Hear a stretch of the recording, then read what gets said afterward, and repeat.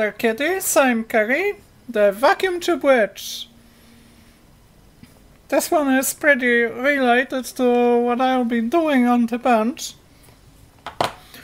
Because I've got this VISOMAT exposure timer that I was mentioning in my last video. And it's time to take it apart, turn it on. Then turn it on, take it apart. I'll first turn it on.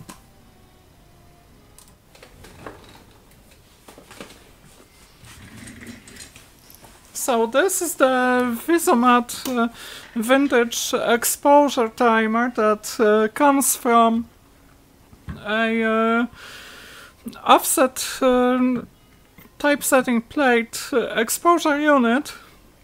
I got it from the Book Art Museum. Took it off the wall from a room where we were using for exposing the offset plates, but we were repurposing the room for the matrix storage, so all equipment and all plumbing had to go. I discombobulated the old exposure device and decided to keep this timer because first it's interesting in how it's built, second it's vintage, I think it's one of a kind, at least in my country. It was made in 1960s Germany and there is no data, no info on the internet about it. But before I take off the cover, I will show you how this works, because I got it to run and I can demonstrate the operation. So let's zoom on in.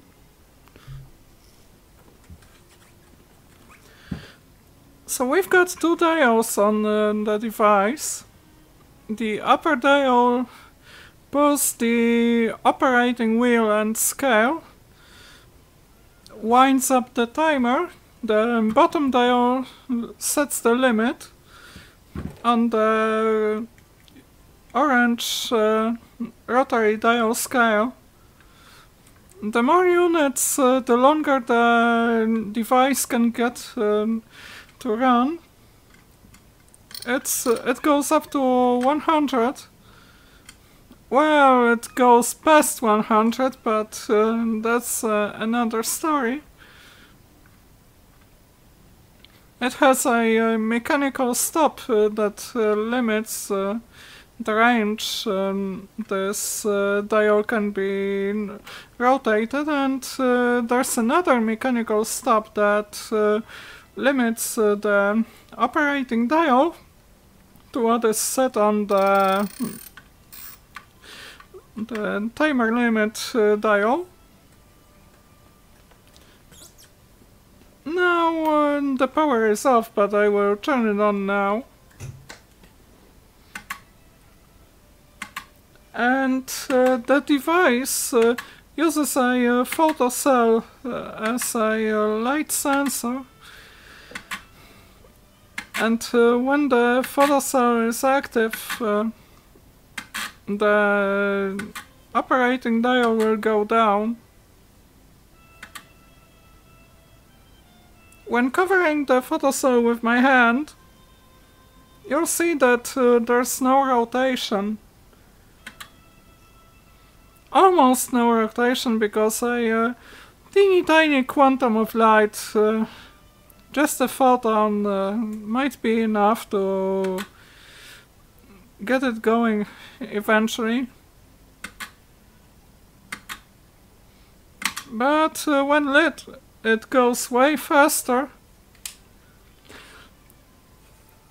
And it went insanely fast in the original version, and now I added a 100 megohm resistor in line with the photocell, so that I can reduce the current and slow it down.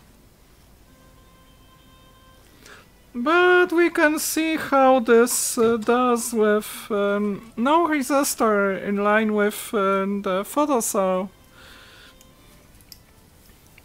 Of course, I also reverse engineered this thing, and I will show you the schematic later on.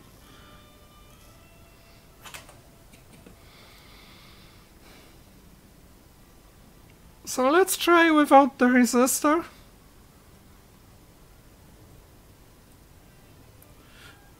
The photocell has parallel pins, number 1, 2 and 6, 7, so I can connect the wire to any of those pins, and that will do the same thing as if I did it on pin number 1.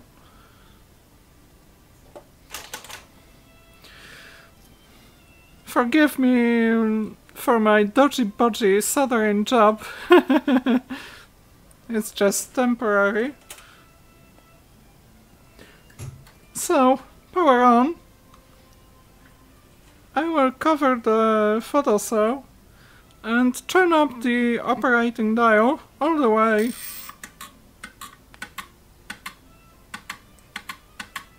This is with my hand covering the photocell.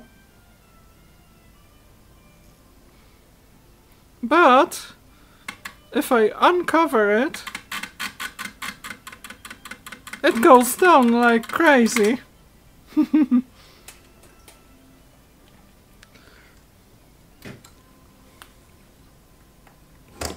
So you might ask what's inside. First, I'd rather take off the knobs.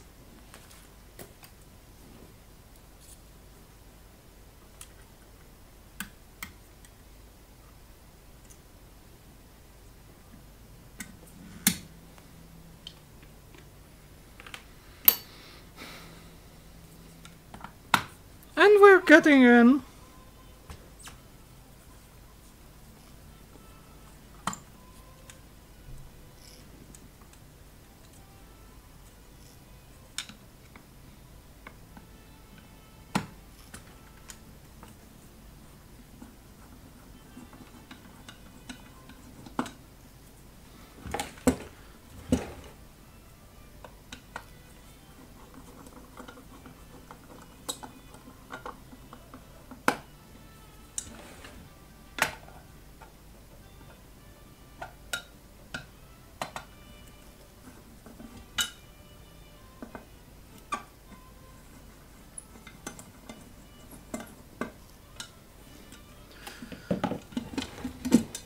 Uncovering the truth.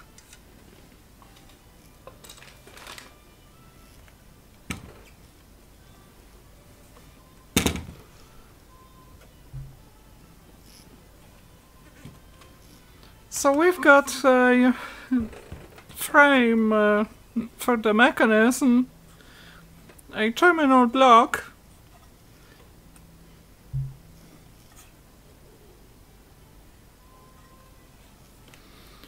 and there's a vacuum tube in it. This is in fact a Firetron Z5823, just like this one.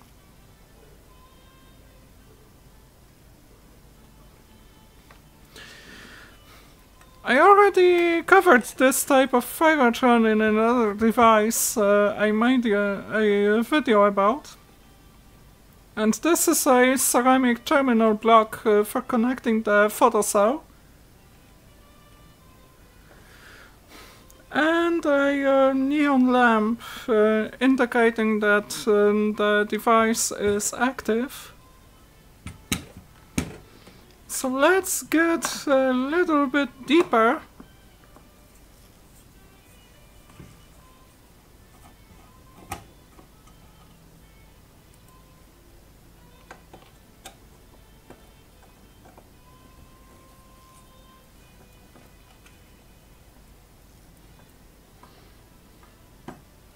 there's a rubber seal on the die-cast aluminum enclosure that clearly a sign of great craftsmanship. Spare no expense, cost no object. That's why I love German engineering.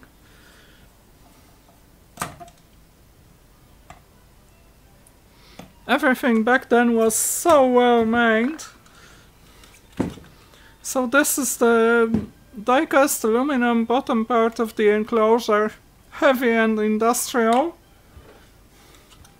And this is the inner life of the exposure timer.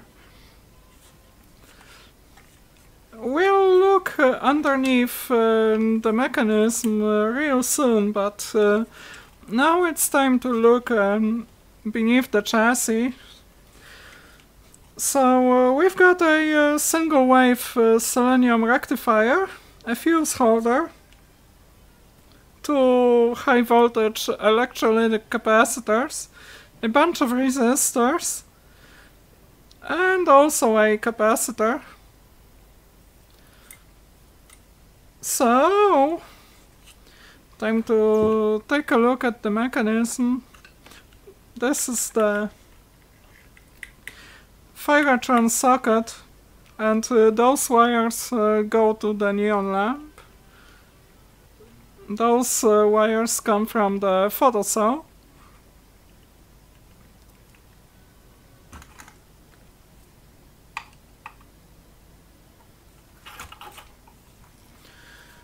So let's uncover the truth some further.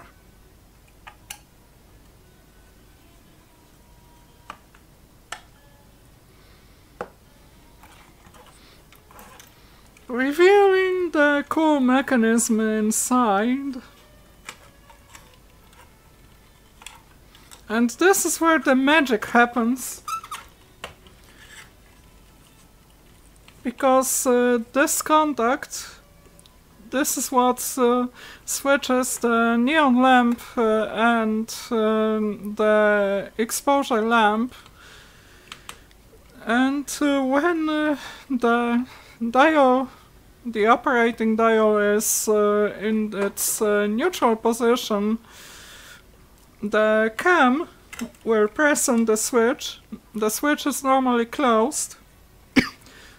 So if we turn the dial,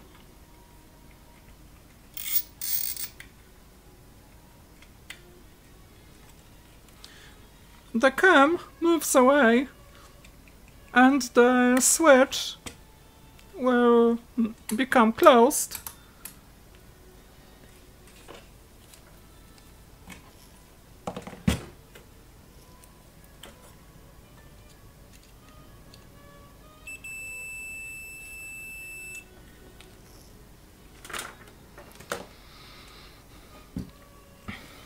And what happens now is that whenever there's current going through the photocell,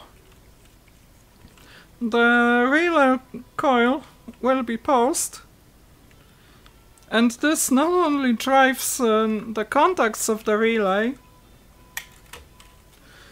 but also drives the escapement mechanism, because there is an escapement mechanism beneath this plate. Come on, focus.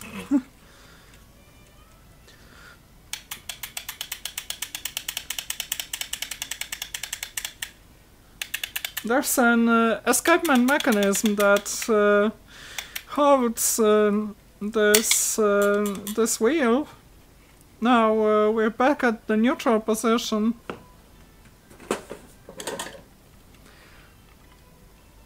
And I will get down further to the heart of the mechanism.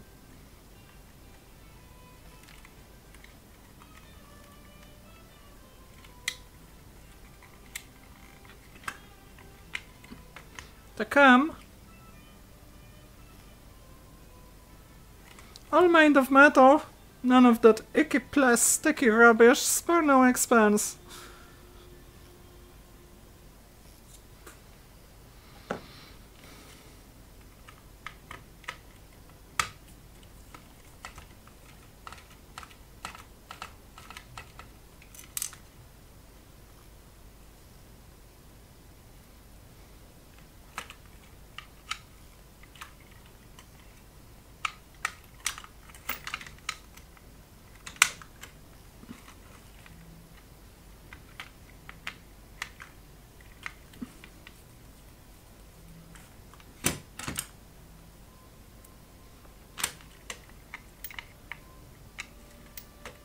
The cam is placed on the shaft of the operating wheel, so this is directly coupled with the operating dial.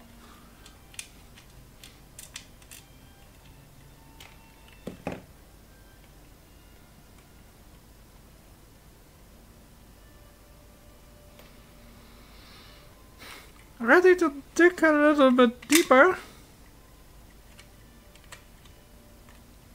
So here we are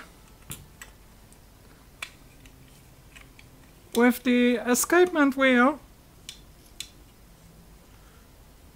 and there's a flat spring inside. I think that I might have wound the spring a little bit too tight, almost tighter than F.R. Granger's laces, and it will need some slack. Not sure if I can make it any looser now. That's gonna take some figuring out, but here we've got the escapement mechanism.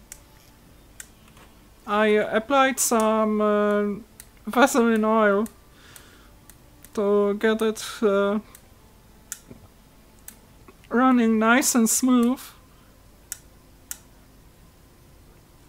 So this is what drives, this is what lets the wheel turn.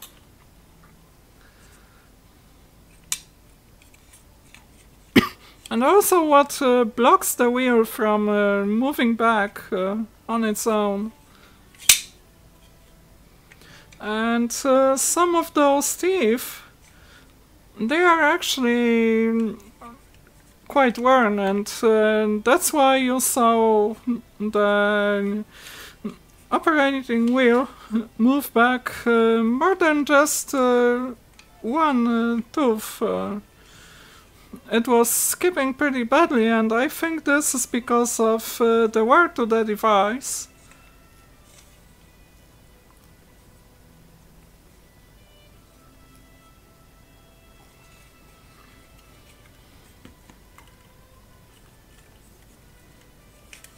And there's of course there's a power transformer in it, and a nameplate with the type and ratings. It's BWS2, factory number 19,871. Made for 220 volts, and it takes 30 milliamps.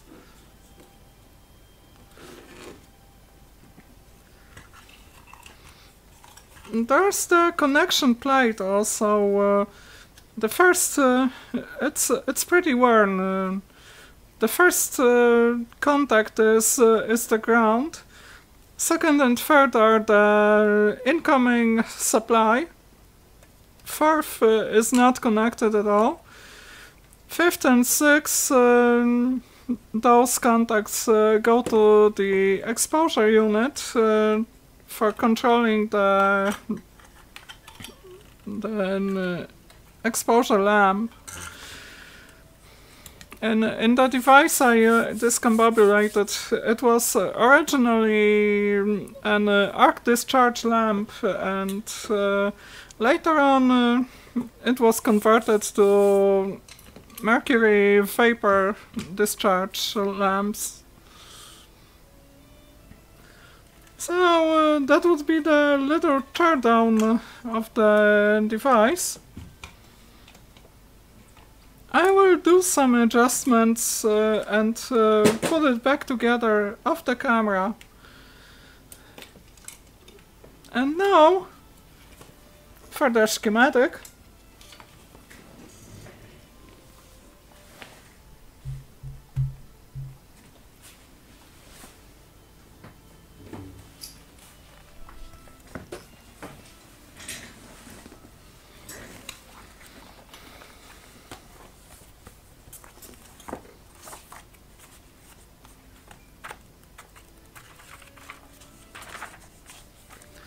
There we have it.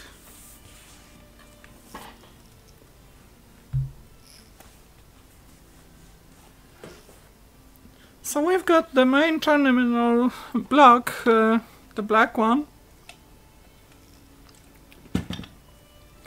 This is the exposure switch and the transformer.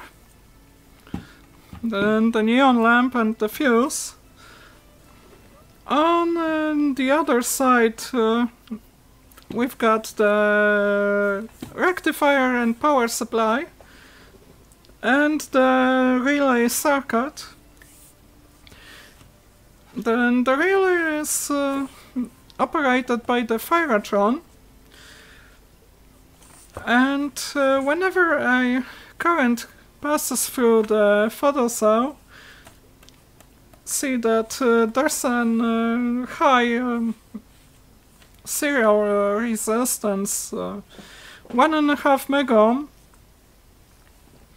So whenever a current goes through the Photocell, it comes in through this additional 47K resistor, charges the 470 picofarad capacitor. When this is charged, it fires the Photocell, and the Photocell will conduct until the supply is cut off. This is done by the normally closed contact on the relay. So the relay activates, and by activating, it moves the escapement mechanism forward, and also it turns off the Photocell so that this is reset and ready for another cycle.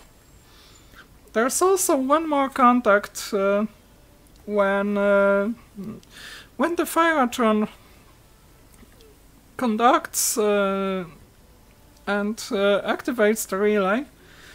This contact is also getting closed, discharging the 470 picofarad capacitor. So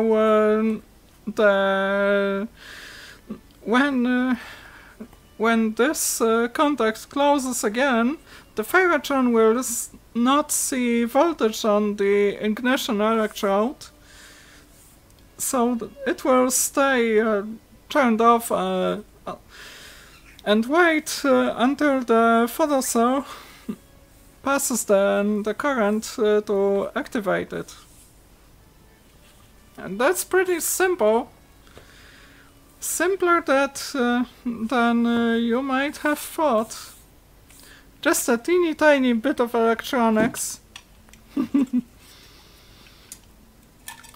Now you wouldn't even think about building such a thing without microcontrollers, but here we've got no microcontrollers. We've got vacuum tubes. We've got electromechanics.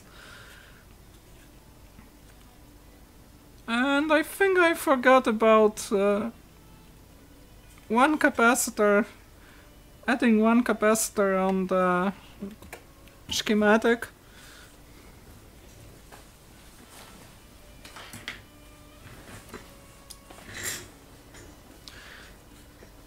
So there's one, there's this 2 20 nanofarad capacitor that comes in back from the photocell and goes to ground.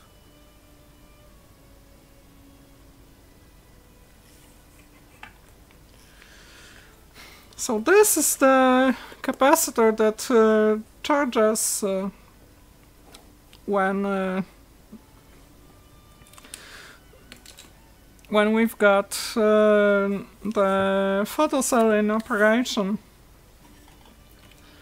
And my wild guess is that I could even add one more capacitor to make a time constant even larger.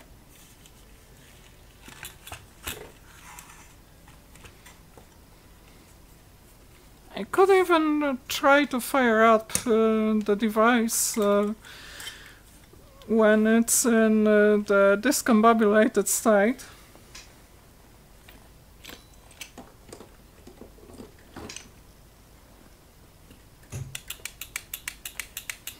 So it's clicking and clicking and clicking.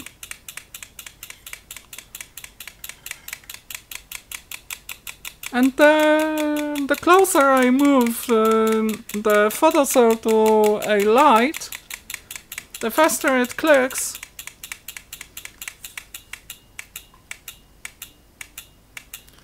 I wonder if I can show you.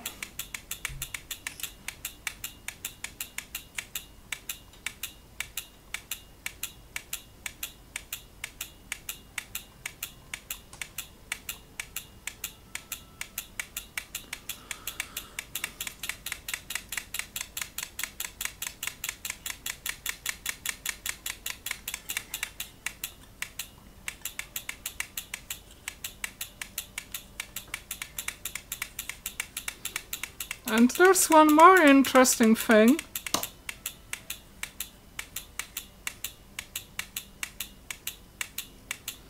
That when the photocell activates, it will glow purple.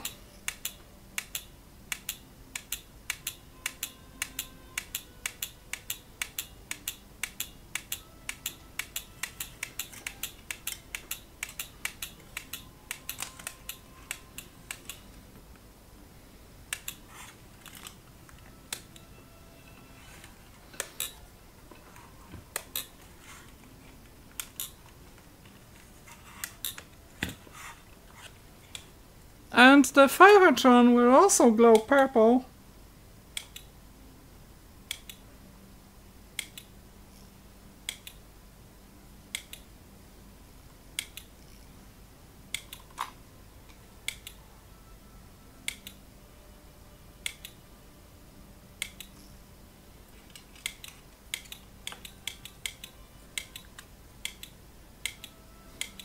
Trying to do a feedback.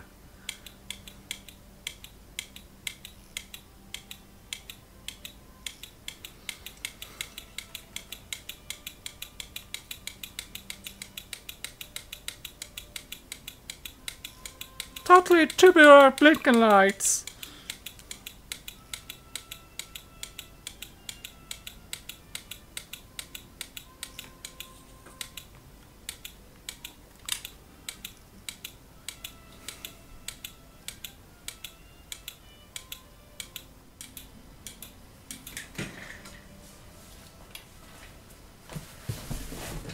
So that would be the VISOMAT exposure timer.